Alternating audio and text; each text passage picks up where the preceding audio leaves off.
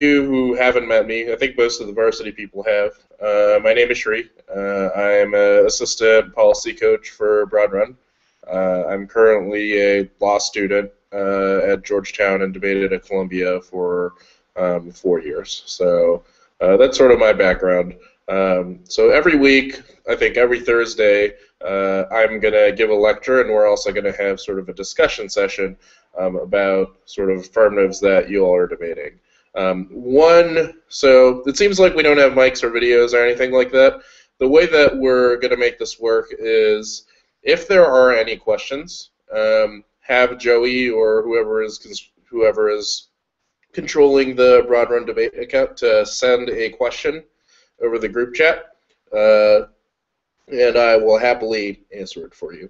There will be sort of moments where you can feel free to do that in between sort of, whatever I'm saying, whatever lecture is going on, as well as during the discussion period, which I had originally imagined to be more back and forth. But enough said. Let's start the lecture. So today, the topic is All I Do Is Win. So big sort of focus on this topic is how one can be the best debater that they imagine themselves to be, or the best debater that they can be.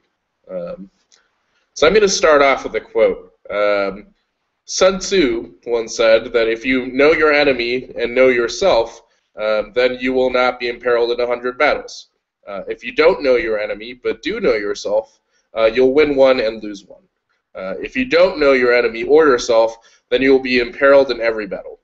I think that sort of piece of advice is something that makes a lot of sense in debates. That it's important to know not only sort of your own strengths and weaknesses, but the strengths and weaknesses of your opponents, as well as sort of the strengths and weaknesses of the judges that you have. So this lecture will be divided into 3 sections, all necessary qualities to being a successful debater. Section 1 is knowing yourself. Section 2 is knowing your opponent. And Section 3 is knowing third parties. So by third parties, I mean judges, other coaches in the community, etc. So let's start with Section 1, knowing yourself. So I think sort of the foremost thing that's important to becoming a good debater is honest goal setting. Honest goal setting. Only by creating a goal can you determine sort of the course of action you might take, right? If you go into a debate tournament without any sort of goal in mind, you likely won't do very well because you have no idea what you're striving for. Some examples of what goals might look like. Some people might want to win JV Metros. I know there's sort of a host of you that have been doing pretty well at WACFL tournaments. I've talked to sort of Mr. Richards about this as well. They have a very good chance of doing pretty well at JV Metros, and I think that's a laudable goal. Another goal might be winning at the state tournament, right? The VHSL tournament, there's 2 teams that can sort of attend, and I think that we have a pretty good shot at winning it, if not, coming in the top 4. Another is qualifying to the NCFL or NFL. The second semester is sort of a busy time for debate, and the NCFL and NFL are sort of big national tournaments that you can potentially qualify to. I think those qualifiers are held sometime in February or March. And the last one is win the TOC. That's obviously sort of a very far-sighted goal, but some people are interested in making a big break in national tournaments. When I say the goal should be honest, so I said honest goal setting, not just goal setting. I don't mean that you shouldn't shoot high, right? It makes sense for you to have sort of high and lofty goals, but I mean, when I say honest, I mean that you should pick goals that you are willing to work for. So, understandably, different responsibilities trump, but given sort of your time constraints, your academic responsibilities, your social life, etc., it's important to craft a goal for the year and for the long term and create sort of a plan to execute it. So, obviously, if you have a ton of SAT classes and do like cheerleading and yearbook, it might be difficult for you to have a huge sort of national goal like win the TOC, but it's certainly possible to have a goal like do well at the Metro tournament or qualify to the NCFL or NFL, right? Because those are sort of goals that you can potentially achieve. There's different ways to motivate yourself towards goals. When I debated, I often put a note in my wallet, a post-it note in my wallet that said the NDT, which is the National Debate Tournament, the biggest tournament in college debate, and it was a nagging reminder for me to do debate work. People have different ways to motivate themselves, and you sort of need to find your own way of reminding yourself of the goal that you set on a regular basis. So the first thing, honest goal setting. The second most important thing is visualizing success. Visualizing success. I think a lot of people thinking that policy debate is a heavily research-based and specialized activity think that the most important thing is sort of collecting pieces of evidence or putting them into blocks. That is incorrect. The most important sort of thing that you need to do is give practice speeches. It's the single most important factor in success, way more so than research. So the reason why speeches are important is that debate is a speaking activity, not a writing activity, right? No one evaluates whether or not your files are good. Everyone is evaluating whether or not you've executed that file in a suitable fashion. It doesn't really matter if you've cut the cards yourselves, highlighted them, put them into blocks. You will definitely suck when you first give that speech, which means that you should give multiple practice speeches. Couple of examples of where this is true. I think if you went to the George Mason tournament, you debated a lot of Thomas Jefferson teams, right?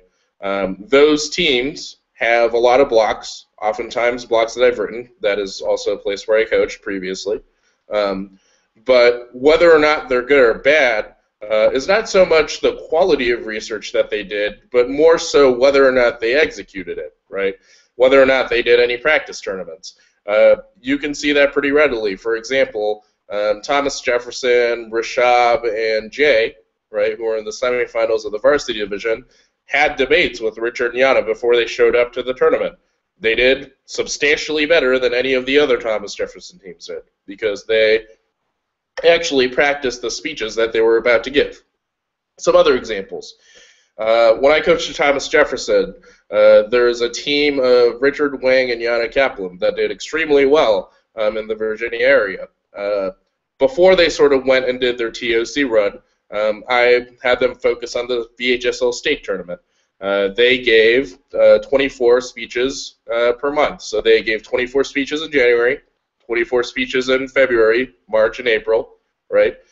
So by that time, they had approximately 80 to 100 speeches before the state tournament on the affirmative that they were about to break at that state tournament, as well as negative strategies we had prepared for those teams. Doesn't matter how good you are, doesn't matter how good your evidence is, more about sort of practicing speeches. That's also true in our team, I think, too. Broadrun, DS, and KL are pretty okay at debate. They gave a ton of speeches this summer. I think they gave about 100, right? And I think sort of the best example for improvement that you can see is Ritwick, actually. Odd that I would say that. At 11 p.m. every night, regardless of whether he was at debate camp, he gave at least one speech during the summer, every day. That is a lot of speeches, right?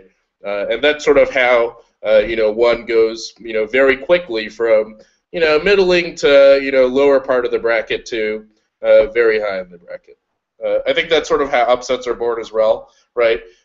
Joey and Michael debated the second-seeded team at Wake and then beat them because we had 14 speeches on the criticism we're about to go for.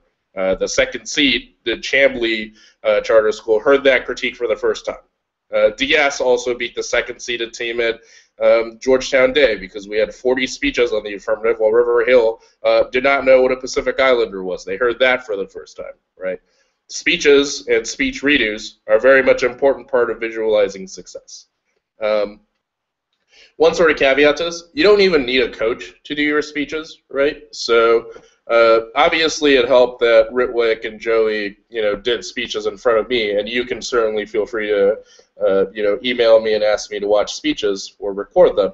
But you don't even really need a coach to do that. You can make past flows, make, debate speeches off of those. You can make up your own flows, right? You can craft your own 1 and Season 2 ACs that you think teams are going to give, and then give speeches off of those. But I think more than, taking assignments based off like research assignments or block writing assignments. It's way more important to practice your speeches.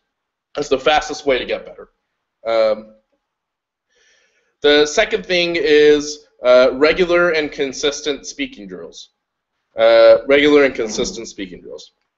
I think that is important for people who are both, striving towards state and regional success as well as national success. When you don't do speaking drills for a long period of time or never do speaking drills, you don't sound very good because you don't speak on a regular basis, right? You generally, my sort of suggestion is, if you're sort of planning to be a, regionally or competitive, state level, competitive debater, I think it's important for you to do 10 minutes of speaking drills per day.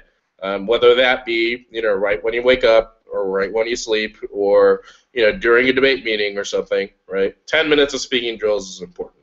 And I think that sort of lets you maintain that level of speed and clarity during the tournament that other teams will not have. I think if you're sort of looking towards national tournaments, sort of the time sort of goes up, so it takes about 20 to 30 minutes per day. I know that Richard Wang, who's the fastest debater that I've had, did about 60 minutes a day.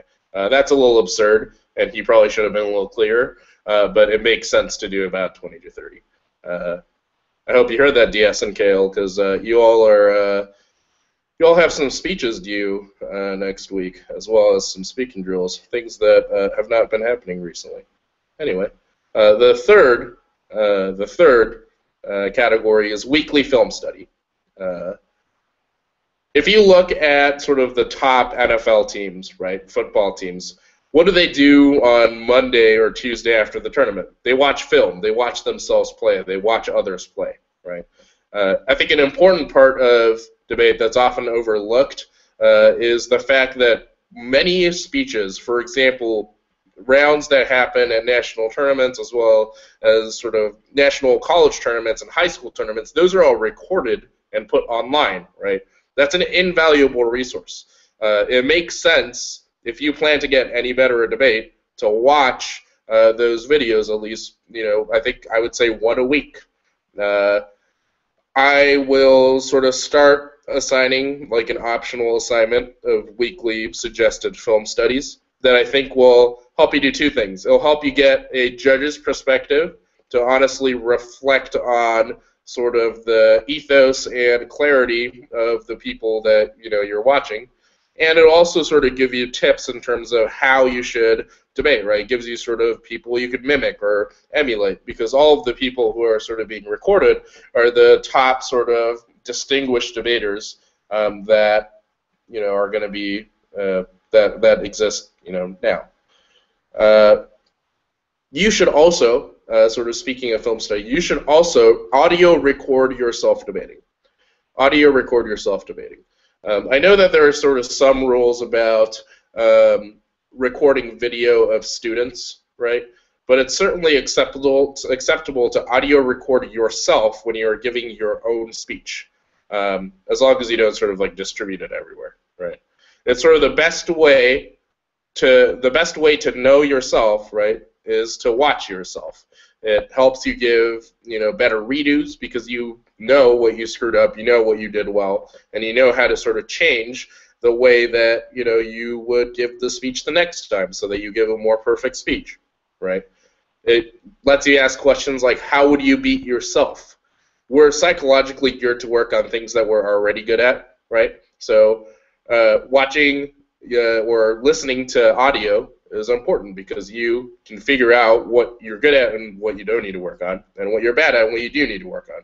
For example, Ritwick doesn't need any practice getting faster, right? He needs practice getting clear and making better 2-hour decisions, right? Everybody has different goals. Everybody has different weaknesses, and you need to identify that. The last sort of section in this category is practicing cross-examination. Practicing cross-examination. So cross-examination is oftentimes an underutilized portion of debate. Obviously, people are not necessarily flowing cross-examination, but it has a lot to do with speaker points. Speaker points are important, everyone. I know that a bunch of teams that we have are not doing super well on the speaker point side of things. Be it, maybe they're sort of douchebags in debate, or they just straight up don't sound good, right? A lot of that has to do with the demeanor that you have in cross-sex, the quality of the answers that you're giving in cross-sex, or the quality of questions you're asking in cross-sex, right? Cross-sex is sort of a thing that you can practice with, Kale and DS as well, right? Joey and Michael, I think, are incredibly good at cross-sex, and they're probably better than anyone on this team right now. I think practicing cross-sex lets them get better speaker points oftentimes, right? Joey lately has been scoring, somewhere in between 10 and 20 in terms of speaker awards in national tournaments. So practicing cross-sex is important. It also gives you sort of the credibility in front of judges that you are, in fact, more knowledgeable than the other team. Thomas Jefferson, right, reads a lot of blogs. They read a lot of bad arguments. If you can dismantle them in cross-sex, they no longer have a credible argument coming out of the 2AC, right? Which means that there is an importance in practicing those kinds of cross-sexes. Practicing cross-sex is pretty easy. The way you do it is you find another person and have them either ask questions about your argument or you ask questions about theirs. Doesn't really get much harder than that. I know that DS and KL do this pretty regularly amongst themselves. Okay. The third thing underneath visualizing, the third thing underneath knowing yourself is to have a sense of urgency. Have a sense of urgency. Second semester is go time for debate, right? It's February is basically an onslaught of tournaments, one after another. There's the Pennsbury tournament, which is at the end of January. There's the Harvard tournament for people that are going. There's also the state sort of qualifiers as well as metros coming up. March is even worse, right? So these are the months that sort of matter for debate. Every sort of national qualifier and state tournament exists then. And I think you need to keep in mind at sometimes that there are only so many times that you can debate in high school. It's rather fleeting. And success in debate is sort of a referendum on how much you want it and how you have executed your plan for victory, right? So whether you took time to visualize your victories, whether you took time to set goals. So it's important to have a sense of urgency. The next category. So we did knowing yourself. The next category is knowing your opponent. Knowing your opponent. If you know your own argument, so let's say you really understand the EPA data set, or you really understand the Nornoke, but you have no idea what the other team is about to say, you're probably about to win 50% of your debates. You'll probably go 2-4 or 3-3 at a 6-round tournament, and most likely lose it in the first evening, right? So knowing your competition is important. There's a couple of sort of categories, right? To know your competition, there are sort of three categories, I think, of people. There are people who are better than you at debate. These are people that are potentially older and more experienced, but generally have more talent, right? And you have to be honest with yourself, right? It's not just about who you think is better. It's about what the numbers are. So, for example, Wilson FP, I think, in my mind, is not particularly better than Kale, but there are definitely 2 wins ahead of them, right? So clearly, you need to have an honest evaluation of your competition. The second category is those who are equal to you. Those who are equal to you. These are people who are going to be in the same bracket. So, good example is for Broad Run, AN, right? Ashel and Javaria. For the George Mason tournament, that would be teams like Thomas Jefferson NP, Thomas Jefferson LS, Oakton BK, right? These are teams that you're about as good as, right, and that you can win one and lose one against. The last is those who are better than. You are better than. So teams that you literally do not have to work to win against, right? Knowing this is important. Being able to categorize this is important. Obviously, you need to know who's better than you and who's equal to you, so that you know who to write strategies against. On the other hand, do you need to write a strategy against the Woodbridge High School? Absolutely. So being honest about sort of knowing your competition is important. The second sort of thing under knowing your competition is that you should write specific strategies against everyone in the equal to you and better than you category. Write specific strategies against everyone in the equal to you and better than you category. So I started coaching in the Virginia area in 2012 at Thomas Jefferson. They were pretty terrible at debate. Let's not lie. They were going like one at Whackful, and they were having a tough time. They did not win many debates. For the Metro Finals tournament, we crafted 3 new affirmatives, one versus each one of the top teams, which was, at the time, Broadrun, Chad and Cooper, Broadran, Wardak and Luke, and Briarwood's Mikey and partner. Honestly, I don't remember the partner. Mikey was sort of the better half of that team. And negative strategies versus sort of every team that was there.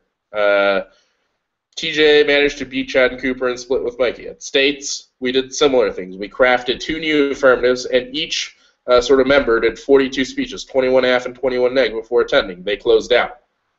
Before TJ won Pennsbury, we had specific strategies against literally every single team.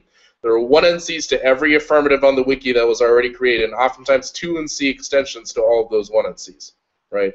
Parts of the problem with sort of the way that we prep right now is that I think we have an over-dependence on sort of just the generics that, for example, I put out. So, yes, obviously the Adorno K applies to a generic set of arguments. The EPA data set also applies to a generic. That should not be a specific strategy with specific links against particular teams. So, I think, for example, Broadrun AN is likely to debate TJNP and Oakton BK on a regular basis. Those are teams that they're 50-50 against. We should not just be going for a donor against them, right? We should be going for specific strategies that we have cut against them. They're specific to their aff. We should be reading, for example, against Oakton, right? We should be reading evidence about VOTs, which is the type of offshore wind that they use, or have sort of specific pieces of evidence. Not really enough to just be like, much wow, simulation is inner passivity, Adorno 72, let's hope we can win again, right? Because that's unlikely to work. The second sort of thing under knowing your opponent is understanding argument asymmetries. Understanding argument asymmetries. Well, the term argument asymmetry just means sort of different factors about positions and arguments that give you an edge. Different factors about positions that give you an edge. I know that's pretty vague, but I'll sort of talk about this and break this down. So the most important thing here is to work smarter and not harder, right? And besting your opponents by identifying content weaknesses. That requires generics for the worse than you category, and then a crutch for when your specific strategy versus a good team falls apart. So in terms of the worse than you category, right, you can probably win on anything. You can win on the EPA data set. You can win on Adorno. You do not need a super specific strategy against teams that honestly are, not super prepared. On the other hand, you need a specific, like I said before, you need a specific strategy versus a good team, but you also need some sort of position that you're comfortable going for. There's a couple of ways to do this, I think. One is sort of specializing in a K triangulation. Specializing in a K triangulation. What I mean by that is I think you should specialize in 3 different critiques that come from different literature bases. So a good example of this, I think, is KL or DS, right? We have the debility / the settlerism critique for policy teams that are straight up. We have the, the audacity of nope / what I forgot what we call our refusal. So we have refusal for K teams, and we have psychoanalysis or settlerism for soft left affirmatives, right? Similar things need to be done for yourself. So you need to pick 3 Ks from different literature bases that apply to the entirety of any affirmative. Good example for your K triangulation might be CAP, right? I think Javaria knows this already, but you obviously can link CAP to almost every affirmative on the topic. It's invaluable in a sense because you always have something to say. But remember, you should have a K triangulation, not a K, 1 point, right? You need 3 points to make a triangle. You should make 3 Ks. One might be, let's say, so you pick the cap K for critical teams. Fair enough. Maybe it is worth looking into some variety of security for policy teams, right? Or some version of, let's say, like Afro-pessimism for soft left teams, right? So it makes sense for you to sort of create a triangulation of 3 different critiques that you can fall back on when your specific strategy fails. One sort of good example of this, so a lot of times when I debated, I had a strategy that was more or less 5 to sometimes 12 off. That is a mistake, don't do that. But given that that was what was being done, there were a couple of strategies that were hyper-specific to the affs. So, for example, we debated a Kansas team that talked about concentrated animal feeding operations, which was the topic in 2008. It was agricultural subsidies. We had several disads and counterplans that were specific to the aff, but we also had sort of Baudrillard criticism that was, applicable all the time, right? That we knew a lot about, that we could go for. And in that debate, all of our specific strategies fell flat. They were super prepared to debate them, so we had to fall back. We won on the sort of the fallback position, so it's important to have that specialization. The reason why I think specializing in a K triangulation is important is because Ks, oftentimes evolve, but K answers rarely do. If the K answers are static, their answers are hella predictable, which means that there's an argument asymmetry, right? You can predict all the things that they're going to say, but their sort of answers are going to be bad. So that's one example. The second example, if you're not a K person, is topicality. I think topicality is the great equalizer. The reason why I say this is because no one has blocked out topicality arguments beyond the 1NC or the 2AC, right? One sort of example of this is when Thomas Jefferson debated a T argument against a fairly unprepared but okay team. We lost because we had a 2AC block to T. There's no such thing as a 1AR block to T because it requires organic answers to their analytics, and then we got stopped, right? And that's sort of the hold on 1 second. Give me a minute.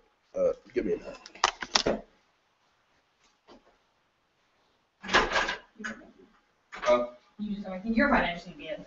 Oh. You can go back, Western. Okay. Oh, sorry.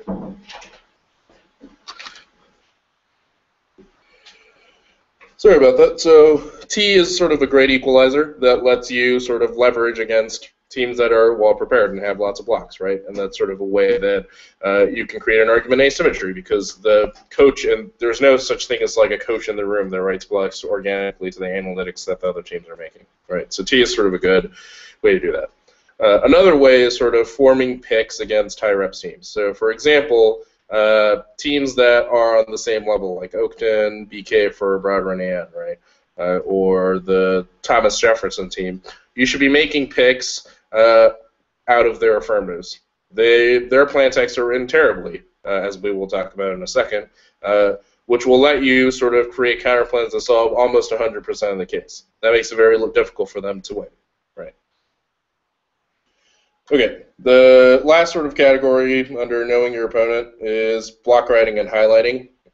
So one thing that we do poorly on this team is we have a 1NC, where we have a 1AC, but that's sort of and then we potentially have 2 AC blocks, and then that's it. There's no vision beyond what's going to happen in the 1NC, like we don't have any 2NC or 1NR extensions of anything. Looking at you, DS and Kale, for any of the teams at Pennsbury, please fix that, as well as sort of affirmative stuff, right? There's no 1AR extensions to any of these 2AC arguments, etc. So there needs to be some amount of time that's spent on block writing. Obviously, it's more important to practice speeches, I think, and your execution, but it's also important to put together files that make sense.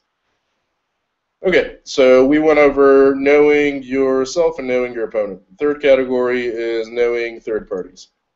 Third parties include judges as well as coaches and other people on other teams. So I think there's sort of 2 segments to that. First is developing your strong ties.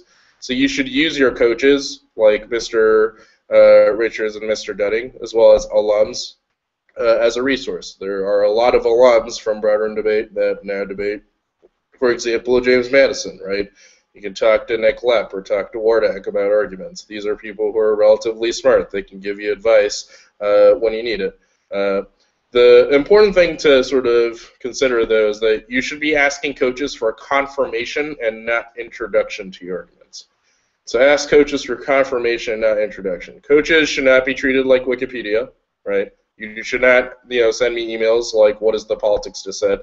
We generally expect sort of, some amount of you attempting to try before you ask the question. So when you sort of develop your strong ties with coaches and alums, you should do whatever you can, and then from there, ask questions. The second thing that I think you all need to work on is developing your weak ties. So ties with judges and coaches at other schools, etc. One sort of problem that I've seen with speaker points is that some of us have a reputation of being assholes. The people you're an asshole to will tell their coaches, who will shut you down in key debates. You will lose. You will also get like 23 speaker points. Those are things that should not happen, right? Rumors travel fast in debate communities. Don't screw up. Don't be an ass. The second, and I think sort of more concrete thing, is you should have a strategy for contacting your judges to offer improvements. Right? You should have a strategy for contacting your judges to offer improvements. You generally should be asking the emails of the judges that you have so that you have follow-up questions about sort of the debates that you have. These questions should not just be like, how do I win and why did I get a 23 at the end? They should have sort of, they should be more targeted questions, right? So you might be like, would it be persuasive to make X argument instead of Y? Do you think sort of, too much time is spent on X and there needs to be more impact work done on something, or sort of ethos pointers, right? Like, do you think, clarity and speed were lacking, right? Specific sort of targeted questions will get decent, responses from your judges, and your judges will know that you are wanting to improve, and thus are more likely to care. The last is you should sustain a relationship to your lab leaders. Hopefully, KL and DS did their job, and they should have given you a flyer about debate camps. If they have not, you should ask them to do so immediately after this lecture. Sustaining a relationship to your lab leaders at camp is important because those lab leaders oftentimes judge debates, and they can also give you good advice about the arguments that you might read, and you might even continue to connect with them throughout the year. So it's important to sort of sustain a relationship either through email or some other means, right? So that you can always have them as a resource. Okay. Any questions about the lecture? Again, you should ask the question to Joey so that Joey can just type it in, or Joey can just type in there are no questions.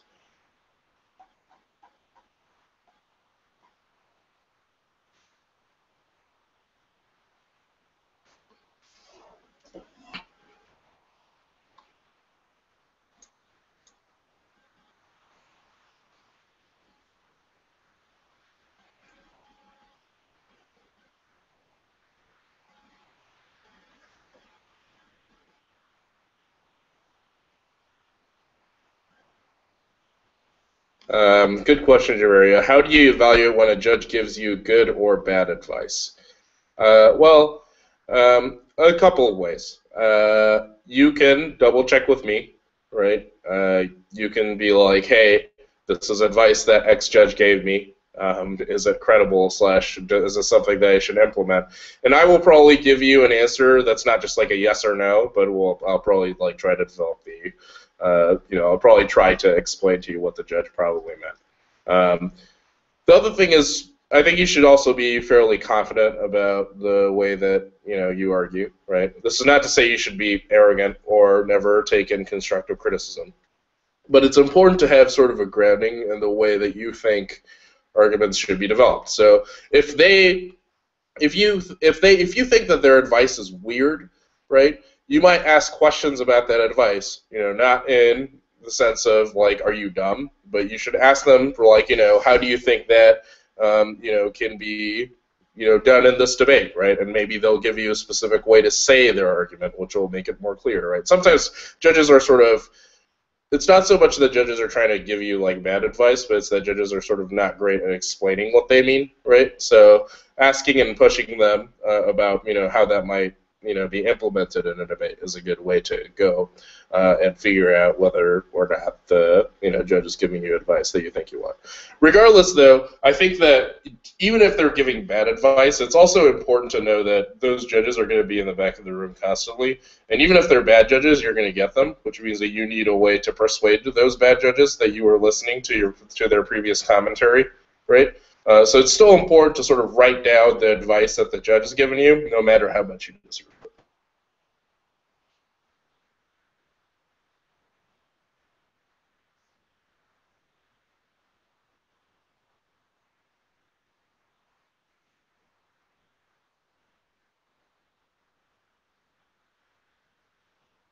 Next question, I guess.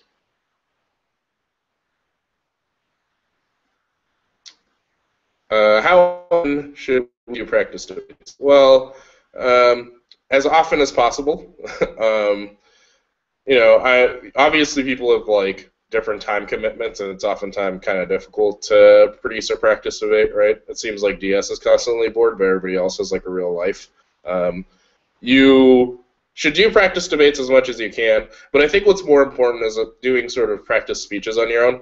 So you got, so Chal, right, you got a bunch of flows from your previous debates.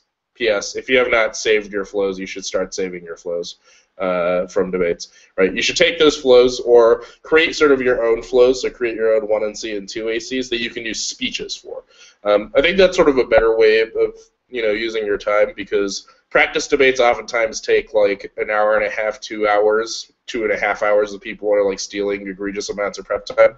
While speeches, you can finish, if you did like 2 speeches a day, that's like 20 minutes max, right?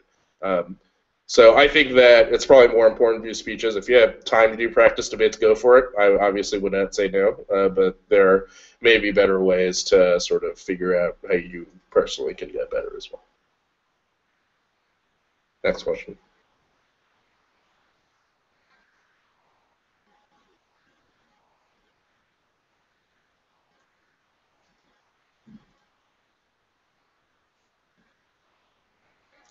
Are there drills to do to improve ethos? Yes, kind of. So, 2 things. A lot of ethos is about out-of-round stuff, so it has to do with the credibility of the speaker. It also has to do with sort of, are you liked, right? So that's obviously not a drill. That's more like being a reasonable, nice human being in real life. So that's not, I mean, I guess if you need to like, practice pretending like you're a good person, that'd be great, but hopefully you don't need to do that. But in terms of within debates, there's sort of 2 things that you should be doing. I think speaking drills are important, right? Judges hate debaters who are super unclear and do not, it's hard to flow that.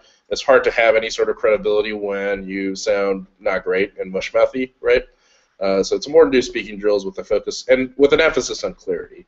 Not so much speed. You should be speaking at the fastest rate that you can, that is maintaining the same clarity that you do in normal speaking, right? The second is sort of speeches. So, for example, Ritwick did a bunch of speeches this summer where his focus was to improve things like judge connection. So he's pretty quick, right? He could make like 70 arguments if he felt like it in the 2NR, but that's not something that's super successful, especially against teams that have a high amount of pathos, so a high amount of emotion in their argument, or a high amount of persuasiveness, right? So it's also important to figure out, when are times that you need to slow down to make a point, what sorts of words should you put emphasis on, right? So doing these speeches and figuring out sort of places where you can give emphasis and whatnot is important. The third is, I think, audio recording yourself. Generally, you tend to be the worst critic of yourself, so if you listen to yourself and you don't sound persuasive at all, you should think about why that is the case, and then try to fix that, and then audio record again, see if you've improved. And I think audio recording is sort of a big part of the drills to improve your ethos or pathos in debates. Next question.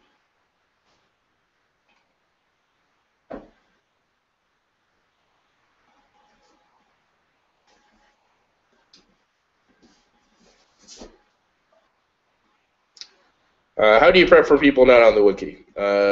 Two simple answers. One is an intel sheet. We have done terribly on that. So KL and DS, let's figure out how to coordinate intel sheets. The way that this works is essentially, Broad Run is more than half of the field at almost every tournament, right? Or at least half, which means that literally every debater has debated every other debater at the tournament. Once the tournament, once every round is over, teams should be keeping an intel sheet which has sort of details of what teams have been reading on the affirmative or the negative, right? So for the affirmative, you should be writing stuff like plan text, the advantages, even tricks that they have in the 2AC or tricks that they have in the 2NC, right? Same with the negative. The negative should be identifying what the positions are that they read, and then any sort of 2NC and 2NR shenanigans that they pulled. Did they do badly when they answer conditionality, right? These are all sort of questions that are important on the intel sheet. The second is you should make friends. When you are debating people who are not on the wiki, so I think these are actually not super duper common anymore. It's like a bunch of, bad Oakton teams, a couple of, Woodbridge teams, and a bunch of like other bad teams. You should ask your friends who have debated them, which you can figure out through ballots, right? Mr. Richards and Mr. Dunning consistently get, who debated, they get a list of wins and losses from the tournaments, from WACFL, right? So from there, you can figure out who has debated those teams and then ask them. The likelihood is that you have made at least a friend or two, or if you're bad at making friends, hopefully Joey, because only Joey probably has made friends in the last month, right? Maybe ask Joey, who these people are and what they're reading. And I think that's sort of a good way to do prep against people not on the wiki. The other thing is people who are not on the wiki are usually bad. They're probably just reading a camp case, which means that doing case negs to camp affirmatives, which I think Rahul did early in the semester, should actually do pretty okay against these teams. Next question.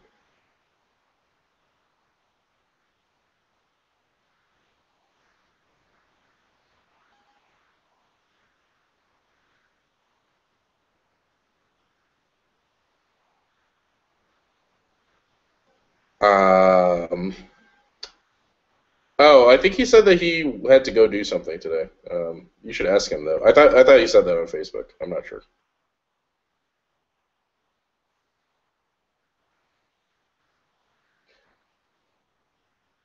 Oh, really? Yeah, I mean, I know that Loyola and Harvard are doing that camp thing. So two sort of points about that. Yes, Brad and Jack are smart, but the stuff that they're teaching is probably not going to help you in a WACFL or a Metros debate. So think about the judges that you're about to get. So you're about to get a bunch of George Mason novices and JME people who hate the K, who are going to watch you try to be Jack Ewing, losing strategy. I think that, and it's also going to be super expensive because it's at Harvard. So unless you're like good, highly not recommended. I would actually though recommend you to go to debate camp. I think that if you have time at all, so if you're not doing like governor's school or an internship or something that conflicts with debate camp, you should do debate camp. My sort of suggestion for those who are more nationally inclined are either sort of the Dartmouth camps. I think those camps are good for that. And I think if you're seeking a more regional, experience, I would say the JMU camp, which is where I often work at, or if not me, Nick will probably work at, Nick Lab, that is. Or sort of, even the digital debate camp stuff, which happens online, which you can do if you have governor's school, right? Those are all sort of good options. I think the option that you have suggested right now is not the greatest one. Next question.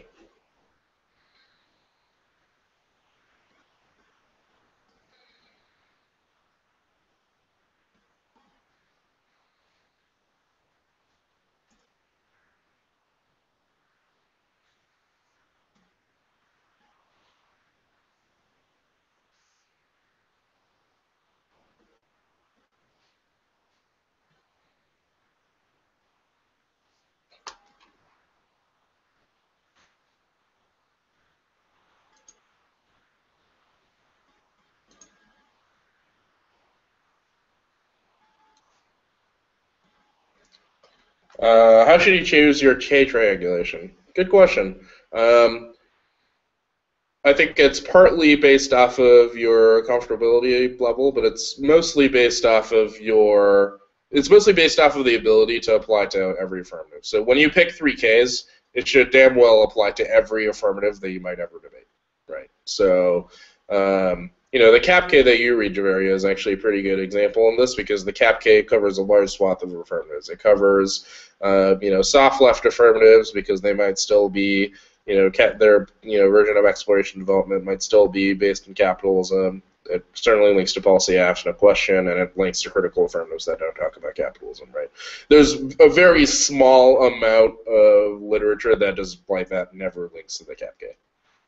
So once you do that, you're like, oh, well, so I need like 2 more Ks to figure out the sort of niche that the cap K doesn't cover. So let's say you only want to read the cap K against K teams, and you just really don't want to do that against policy teams because you don't want to get into a huge impactor debate, and you think that there's sort of a better way to deal with some K teams that talk about like capitalism pretty specifically. So then there's 2 categories, right? There's policy teams K category and like a very wanky, weird, like actually talks about capitalism K team K, right? So for the policy team, you might pick something that's more security based, right? Judges are not going to be confused by security K. There are also specific links to advantages that are out, which I think will be pretty good. They work a lot with sort of the other K arguments that you already have in the Dropbox, right? So even sort of the Adorno nonsense that we have, as well as the chronopolitics stuff that you have, etc. These all work quite well with security arguments. So I think you should invest in some variant of security K, whether it be the chrono argument or like a Nietzsche-based security argument or like just a very straight-up security argument. The third category is probably like slightly more high theory. So let's say you have like a very hard line cap K. You might pick sort of a critique that's more based on contingency. So against teams that make very strong identity claims or class-ish claims, right? So these are examples like the Wilderson affirmative that says that America should never exist, at all costs, or stuff that's like that takes a more hardline stance against neolib, right? You might have a critique that criticizes sort of those hardline stances. I know that the K that DS and KL like are sort of like the Bartleby critique or the carpentry stuff that's on the Dropbox, but essentially a variation of that. So you basically just got to figure out, have you got all of your cases covered? And if the answer is yes, then you have created an effective K triangulation. What the content of that K triangulation is largely inconsequential as long as it applies to all the things.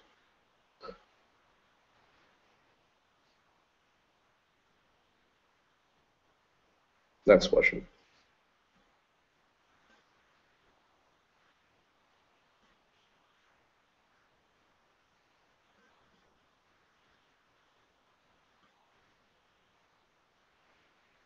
The other thing I want to add is that it doesn't always have to be a K triangulation. So obviously some people don't like the K, right? It would be very stupid to go for the K in every debate. So it's sort of the same discussion of, you can read topicality arguments as well as pick arguments, right? Stuff that's strategic and creates argument asymmetry is important. So, if you like the K, go for it. But there are obviously times when you need to adapt to judges who hate it, which happens on a semi-regular basis. Yoshida, what speaking drill should we do?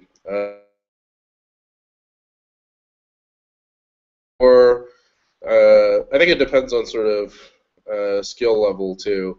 I think if you're going to do 10 minutes of speaking drills, right, if you're trying to be regionally or sort of state competitive, I think you should try to do sort of a forward speaking drill that essentially does the 1A, that essentially speaks the 1AC and the 1NC with the most clarity and speed that you can. And you can sort of slowly build speed. The way that you should do this is by trying to read more and more words ahead, which will cause you to naturally get a little quicker, right?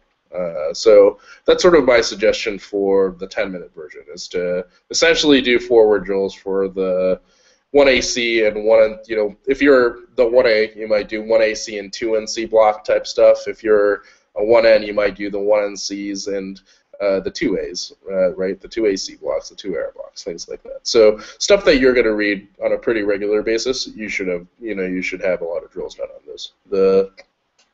In terms of the people who have loftier goals, that sort of depends on your strengths and weaknesses. So Joey and Michael are slow, which means that they should be doing drills where they try to read ahead, right? Ritwick and Rahul are fast but unclear, which means that they should do like enunciation drills. So, you sort of need to honestly evaluate yourself. Is your big problem that you're slow or that you're unclear or both? And then try to create drills that remedy them. If you ask KL and DS, they will have decent examples of what to do when you're unclear and also what to do when you need to speed up. So, next question.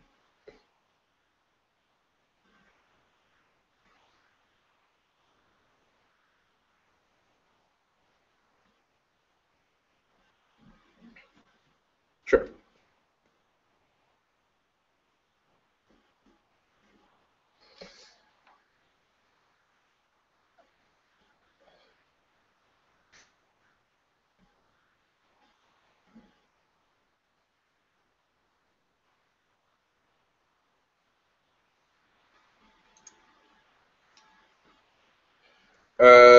So Javeri asks, what is the best thing to look for when making a 2NR choice? That's a difficult question that oftentimes depends a lot on experience. I can tell you what not to look for, which I think is actually somewhat important. You should not ink chase. So one bad habit that people get in is they'll be like, there were 3 answers on the politics dissad and 10 answers on the criticism, so I picked the politics dissad. The problem with that strategy is that perhaps one of those 3 arguments on the politics dissad is just like factually accurate and true and really persuasive, while all 10 of the answers on the critique were horrible, right?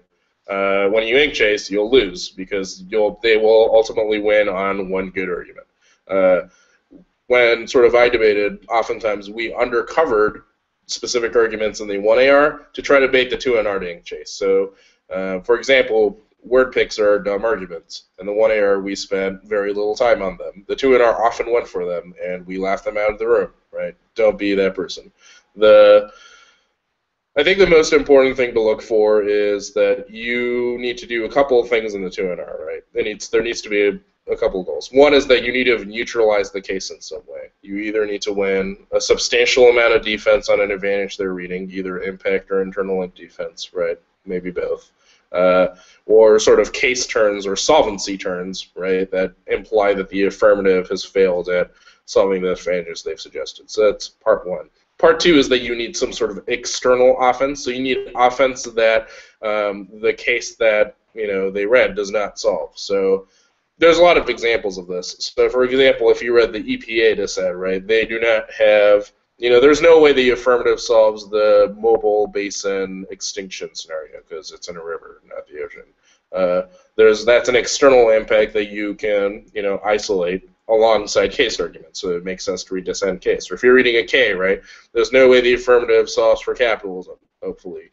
So you have, capitalism leads to, wars, and their environment advantage doesn't solve. So you just need to make sure that sort of the strategy you're going for is coherent. So it needs to take out the aff somehow, like you need to discount the relevance of the affirmative, and you need to make an argument that they don't, then you need to make an impact claim that they do not solve.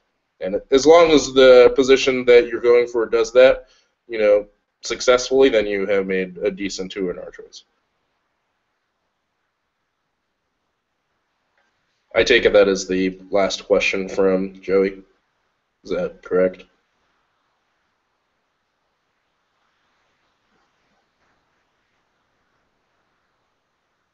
Great.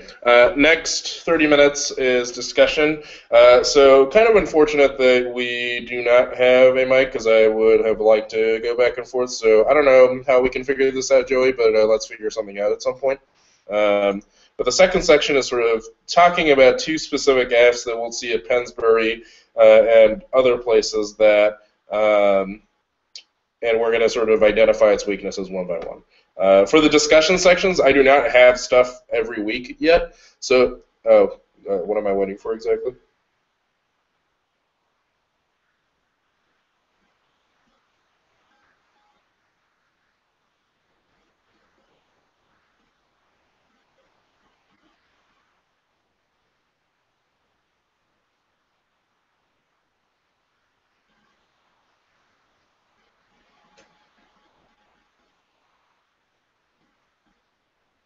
Joey, are we good? I'm not sure what I'm waiting for. You told me to wait. Oh, okay then. So I'm gonna hit screen share. There's a argument on the wiki that I would like to talk about. I think. Okay, that's fine. Okay. Can everybody see the? Can everybody see the wiki in front of me?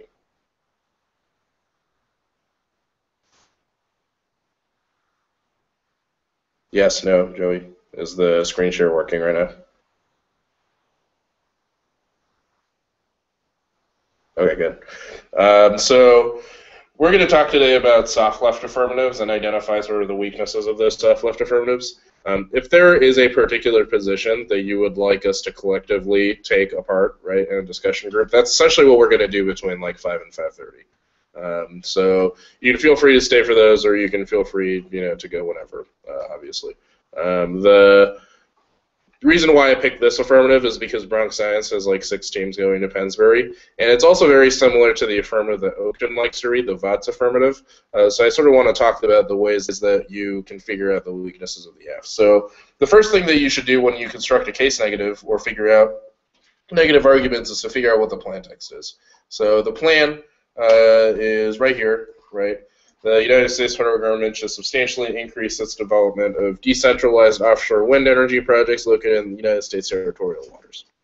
The sort of next thing that you should look at is to see what the advantage is that they have isolated and whether they've solved that advantage. So let's scroll up a little bit. So there's 2 advantages that they've isolated, right? The first is this environmental injustice advantage. They say that the United States relies exclusively on fossil fuels for energy, which leads to CO2 emissions, and that those plants are oftentimes put next to minority and low-income communities that experience pollution, right? And then it's like coal pollution kills a lot of people. So that's the first advantage. Then there's a bunch of impact framing cards, which is this section. The next one is that there's sort of grassroots movements that are spurring this, that says the planned shifting of the scale of energy decision-making spurs movements, and that empirically leads to successful grassroots movements against environmental injustice of elites, etc. So essentially it's an affirmative about environmental injustice and coal pollution on minority communities. The very first thing that you should think about when you are negative is whether or not the affirmative solves the advantages that they have suggested. So what they do is they create decentralized offshore wind, which essentially means there's not like a big energy company that centralizes energy in a grid. It's essentially decentralized wind energy sort of stations that exist for each sort of household, essentially. Why would that plan not solve for environmental injustice? And Joey can feel free to type the answers of whoever here in the chat.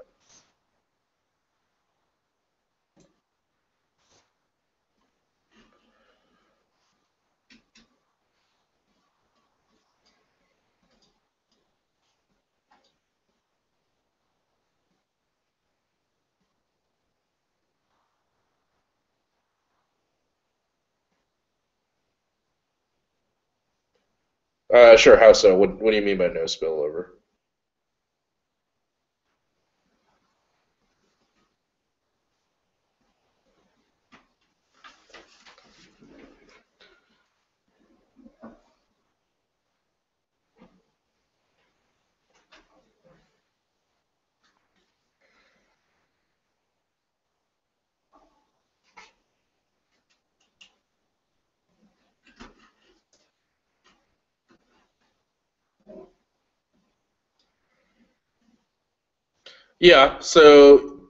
So there can be good arguments about why other countries wouldn't model. So think about it this way, right? There is no plausible way that decentralized offshore wind, which is basically like each house having its own little like windmill that produces energy, is going to solve sort of the CO2 emissions that say are devastating for everybody in the status quo.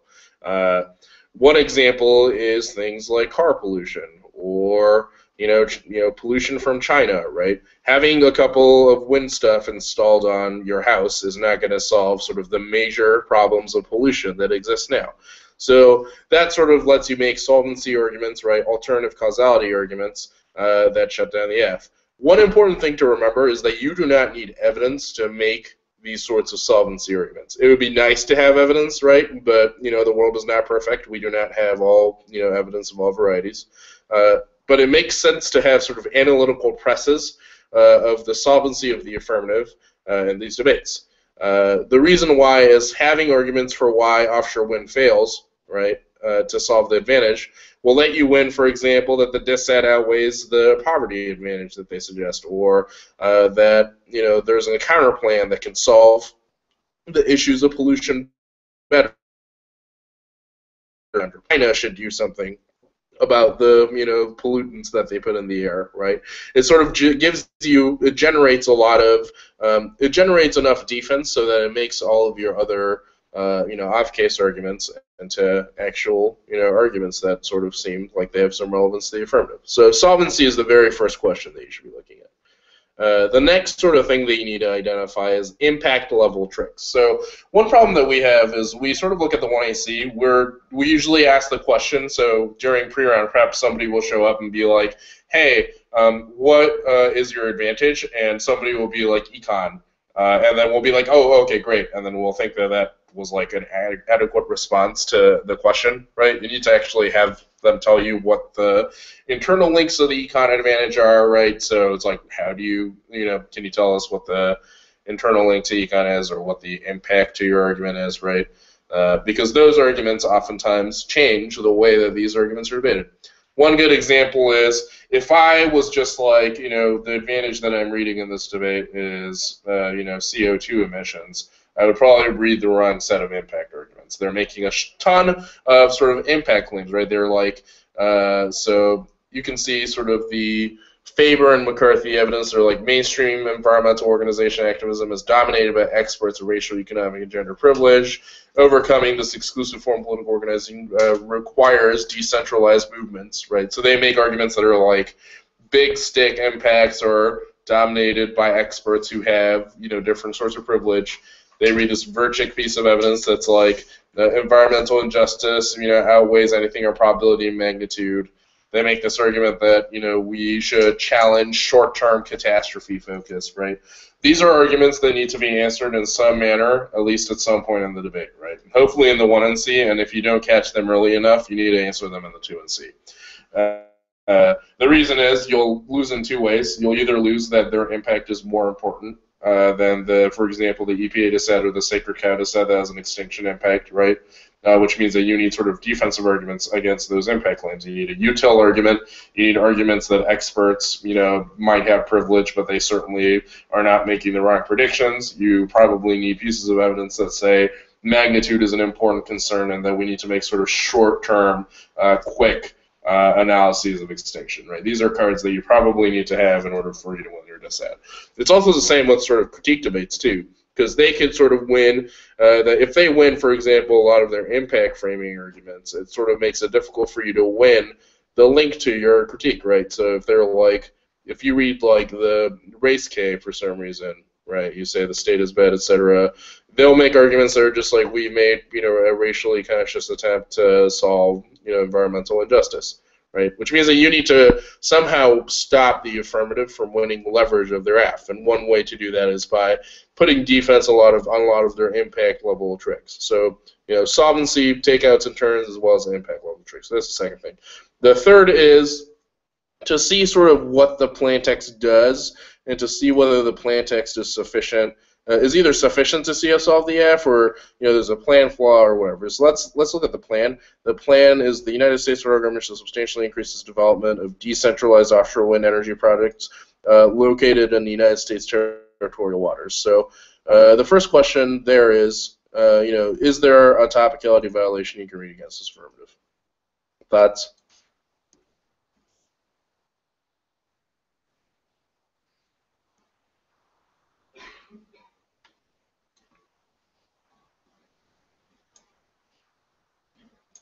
Really? T. Oceans? Was that Ritwick?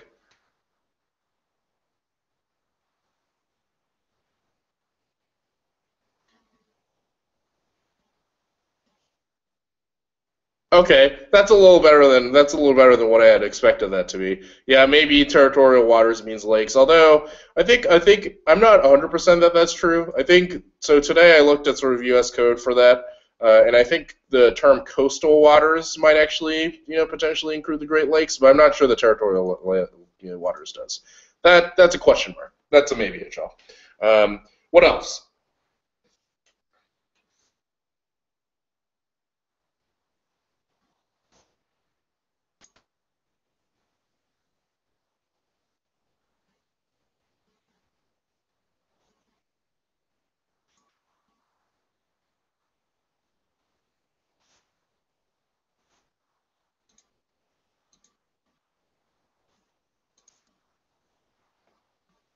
Okay, YT development. Whoever that said that.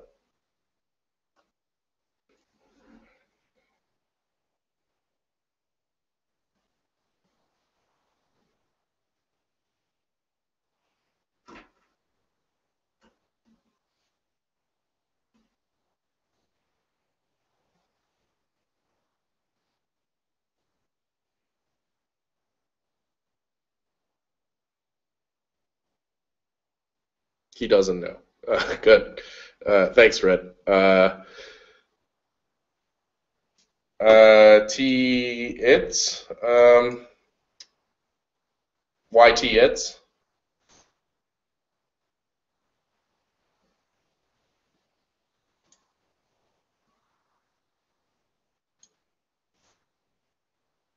Oh, okay. So I do actually think T development is a thing. Like I think it's actually possible to be like you do not mine anything from the ocean. You literally just attach like a float. You essentially attach a floating, fan in the sky on top of an ocean that's decentralized. That's not connected to your grid, right? That is not developing the ocean in any way. That is just getting energy from the air. Sorry, not development. Not the greatest T argument, but obviously plaintext is important to think about T. So right now we have a bad T argument. We have some solvency takeouts and turns, which are good, right? And then sort of impact defense. The next thing to think about is sort of off-case positions that link to this. So remember we talked about sort of a K triangulation. You can attach a K to whatever your soft left team critique is. It might be settlerism, it might be psychoanalysis, it might be Adorno. If it's a child, it's always Adorno, but let's not have it always be Adorno, right? So some sort of thing in the K triangulation. And then you should have a specific strategy to what they have suggested. So the main sort of way that you can compete in this debate is that there's frankly no defense of decentralizing offshore wind energy. There's evidence that says we should have decentralized wind. There's evidence that says we should have offshore wind. There's not evidence that's like minority communities live in the ocean and they must have decentralized offshore wind. Like that's just factually inaccurate, right? So it's possible to create sort of counterplan arguments, for example, that maybe we should develop offshore wind projects, but decentralization fails, or we should have decentralized onshore wind, so we should just not do it in the ocean, right? Maybe having wind in the ocean kills the biodiversity of the animals that are there. That's a specific sort of pick argument that you can make to answer the plan, right? And those are sort of difficult for the affirmative to answer. You might also have specific disad arguments. So you might have disads to just offshore wind generally. You might also have DAs to the notion of decentralization, right? Those are arguments that you should cut that are obviously not in our generics that can create the possibility for a good negative strategy. So that gives you a pretty healthy 4 often case, right? T critique that's generic that you can fall back on if everything went terribly, right? A counterplan or pick argument that's pretty specific to the if with a net benefit, and like a DA, and then pretty good case turns, right? Good case takeouts that are all good alt cause arguments that are just factually true, and a couple of turns arguments, right? That's like a good one in C. So when you think about soft left affirmatives, right, it's important to, so as I said, it's important to look at whether or not it solves, or the degree to which it solves. It's important to look at the impact tricks, and then think about sort of the off-case positions that make sense in your debate to sort of have some sort of consistent strategy. Any questions up until this point? If not, I'm going to talk like 5 minutes about the VATSAF and then call it a day, if that seems reasonable to you all.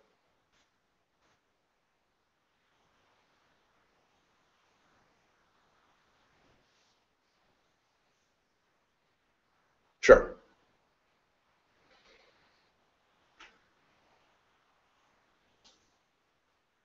Okay. So the VATSAF is an Oakton affirmative. Oakton likes to read random scientific technologies that are entirely implausible and don't work, because those have not very much negative evidence. So that's sort of seen in their really bad olivine affirmative, which was just like literally throw like crystals of olive oil into the ocean and hope for the best, see what happens, which is downright moronic. The other affirmative that they have is they have like essentially a different time of offshore wind that sort of works like a fan it's called like VAWTS, VAWTS, which they try to float in the ocean. Rahul found evidence that it sinks in the ocean, which is great and embarrassing. But it's sort of important, and the way that you think about that aff too is similar, right? You think about the solvency question, so you should be like, do VATs actually end environmental injustice? Do we no longer drive cars? That are we just going to have like decentralized offshore? Do we have offshore wind energy cars? Is that a thing? No. Is China going to shift? No. Right? These are all questions where the answer is no, and you should be making solvency arguments. You also need to answer the impact tricks. They have two sets of impact tricks. They have one argument that structural violence outweighs, which is actually a pretty okay argument that you need an answer to. They make a really stupid argument that racism leads to spirit murder, which I do not think was an argument that anybody made since the 80s. But we also need an answer to that argument, right? So you need to answer sort of their impact trick argument so that you don't get dinged on an ethical obligation or decision rule, because that would be sad. The next thing you should do is then think about off-case strategies that make sense. So think about a critique for soft left affirmatives or sort of their soft left global warming affirmative. Think about a counterplan or dissad that's specific. It doesn't seem like VATS has a U.S. key warrant, right? Like China could build world VATS. There's frankly no reason why the United States needs to. There is also probably a counterplan that you should not do VATS because VATS sinks in the ocean. And maybe we should have a version of offshore wind energy that does not sink, and then read a dissad to VATS. How do you answer structural violence outweighs? A couple things. You probably need a util argument in this debate. Util argument cuts through both sort of their racism and spirit murder argument and that structural violence outweighs. There's also pieces of evidence that say that war would intensify structural violence. So obviously it reads on the dissad you're reading, but let's say you read the Sacred Cow dissad, which ends in the economic collapse, right?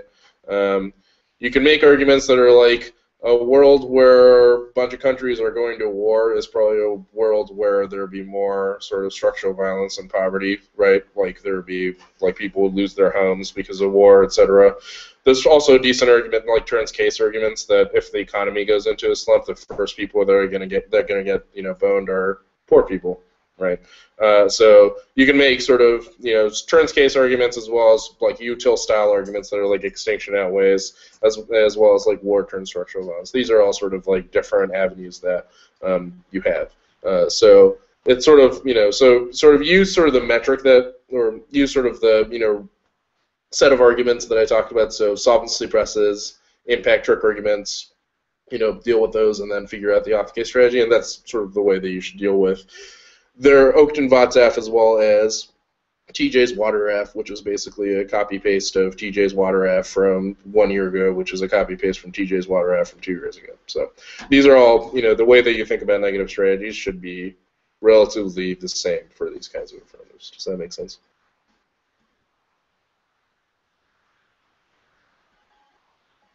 Any questions?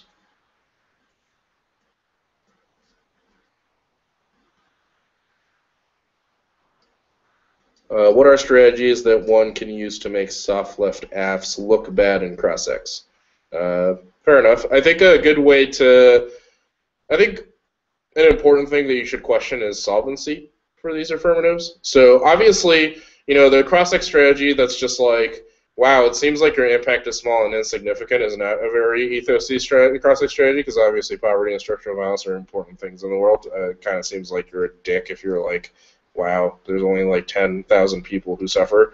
But I think the best way to sort of go about is to literally just press solvency arguments. Like, you should present all-cause-ish arguments in your cross-secs. Like, you should be like, China still pollutes. Why does offshore wind energy or VAT that the United States fund do anything to offset that? There's a lot of oil dependence based off of cars and whatnot. How do we use offshore wind energy to, offset those? You can also ask questions about sort of their impact level trick arguments. So you might ask arguments. So if you're unsure as to what their impact is, a good example of this that you can actually probably make fun of them for is, you should be like, what is spirit murder, and why is that a decision rule, right? You probably have trouble explaining what spirit murder is, or in any credible fashion explain it to anybody, right? So those are sort of questions that you should ask. So obviously you should not be asking about like the scope of the impact, right? So you should not be like, that's not an impact, but you should be asking questions that are like, you do not solve that impact, or your like phrasing for your rhetoric for that impact seems problematic or strange or not credible. So those are sort of the questions that you should be asking. Any other questions?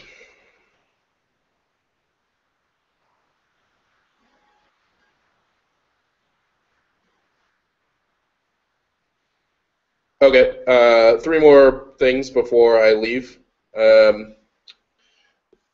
If you have not gotten the flyer about debate camps, please get them from Joey.